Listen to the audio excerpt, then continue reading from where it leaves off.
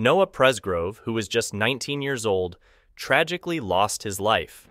His body was discovered on the side of Highway 81 in Jefferson County, Oklahoma, on September 4, 2023.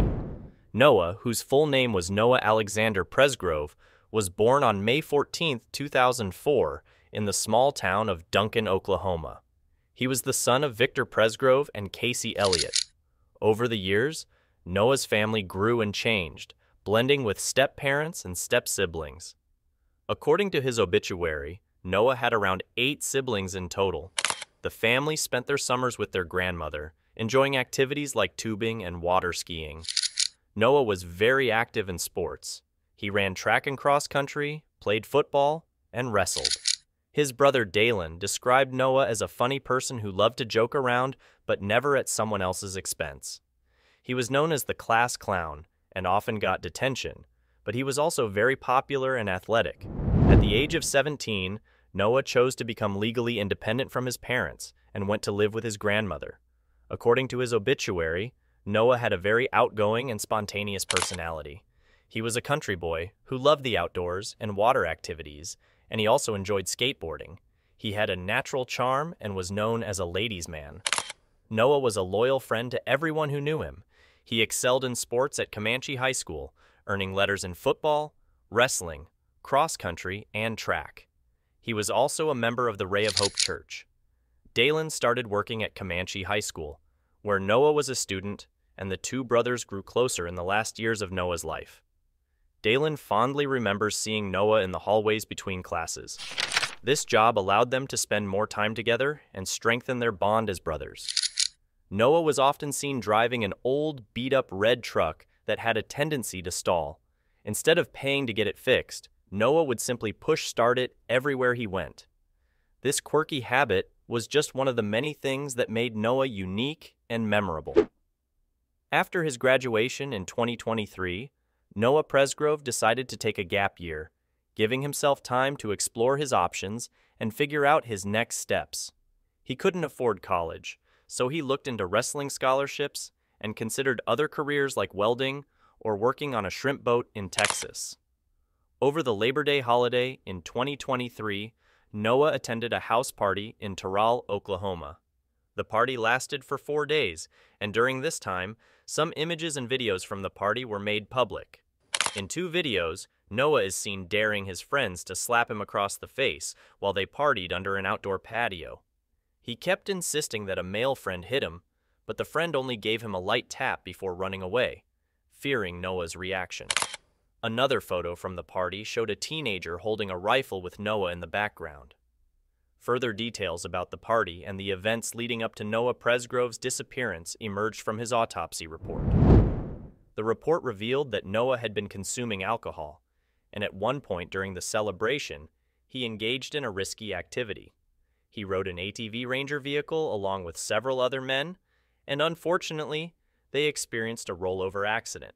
Jack Newton, Noah's best friend and a fellow party attendee, disclosed that the ATV involved in the accident belonged to him. He shared this information in a text message to another friend, explaining that the accident happened around 3 a.m. and that Noah was still alive following the incident. After the ATV accident, Noah returned to the party where he got into an argument with his girlfriend, which escalated the tension. Jack recalled that Noah was very dirty and very drunk, so a couple of girls helped him take a shower. When Noah got out of the shower, he wanted to sleep in one of the girls' beds, but she refused, which upset him. Noah then walked off, leaving the party. He was never seen alive again. Noah was found dead early in the morning of September 4th. The autopsy report revealed that he died from multiple blunt force injuries to his head, neck, torso, and extremities. He had a long list of injuries, including brain swelling, multiple brain lacerations on the cerebellum and temporal lobe, and basal skull fractures that split the middle base of his skull into 2 parts. He also had multiple rib fractures, a broken molar tooth, a laceration on the left side of his tongue, and 4 cervical neck fractures. Noah was discovered naked except for mismatched shoes, an Adidas on his left foot and a Hey Dudes on his right, both with grass and debris clumped in the laces. The autopsy report also noted that 3 pieces of a white metal chain and part of a tooth were found several feet from his body, along with a pair of his white printed shorts. Additionally, a clump of hair was found in the highway lane, and another chunk of hair was found on his right butt cheek without blood or tissue. A drawing in black ink of a stick figure person was etched into the side of his right thigh. A toxicology report included with the autopsy showed that forensic toxicologist Angelica Harper conducted a series of drug tests for substances such as amphetamine, methamphetamine, fentanyl, cocaine, opiates, PCP, barbiturates, and benzodiazepines. None of these drugs were found in Noah's system, although alcohol was detected. Harper also noted that the tests were not designed to detect oxycodone, methadone, or clonazepam. Jack spoke about the state of Noah's injuries. "Bro, everyone that saw Noah at the viewing, including me, saw his face was beat up bad." He wrote in a message shared with dailymail.com. "I know what a beat up face looks like. Definitely not just me saying that. Everyone that saw him said that. Looks like he got beat up by 5 dudes." Others who saw his body mentioned that it looked like his nose and cheek were broken. "It still leaves a lot of things up in the air," Dalen said. "An accident occurred, and we don't know what that accident is, so the next approach is figuring out how it played out." He expressed frustration that, despite the investigation going on for so long, and with so many people around at the time, there is still so much uncertainty. "It doesn't make sense that a good person like Noah is gone in such a cruel and unknown way," he added. Sarah Stewart of the Oklahoma Department of Public Safety confirmed to People in an emailed statement on May 2nd that the investigation is not over. However, she noted that after numerous interviews, investigators do not believe that Noah was murdered. Noah's mother, Casey, has spoken to the media, expressing her anguish and pleading for answers. She told KSFUO, "I need the peace because I kill myself every day. Please, somebody, please. Just something, anybody." Noah's grandmother, Deborah Presgrove, also voiced her frustration to News Nation. "I have respect for law enforcement, but I just don't feel like they're doing enough right now," she said. Deborah mentioned that she tried asking Noah's friends for answers, but received conflicting stories. "I've talked to a few myself, only the closest ones that I feel like I could, but not really getting anything out of them.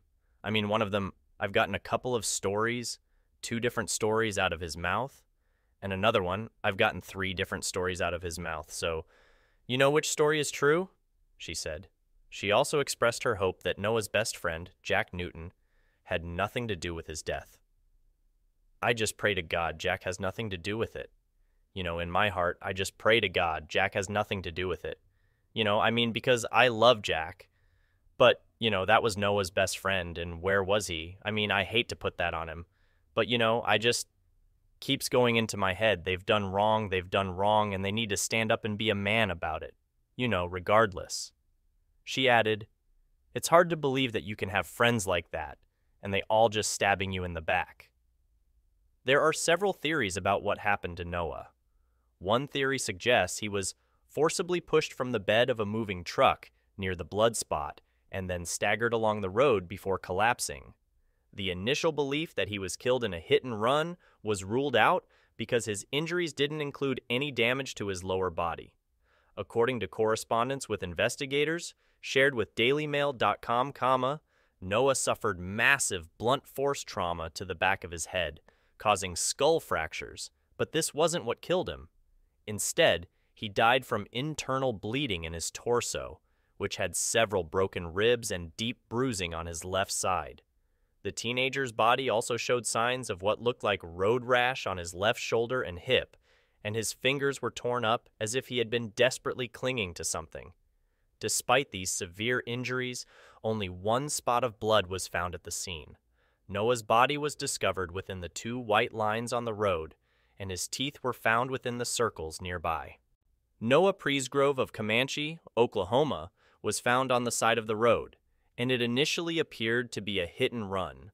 However, the death has now been labeled as suspicious and a possible homicide. It seems that Noah was beaten and run over with an ATV before being placed on the roadside to cover up what happened. This all supposedly took place during a big 3-day party with many witnesses, but everyone has gone quiet. Being a small town, rumors of a cover-up are spreading, with some saying that 3 brothers, who were Noah's friends, did it over a girl. Noah's grandmother has previously posted about him being attacked with a golf club, adding to the suspicion. Allegedly, the people who own the house where the party was held might have connections with local police and judges, further fueling the cover-up rumors.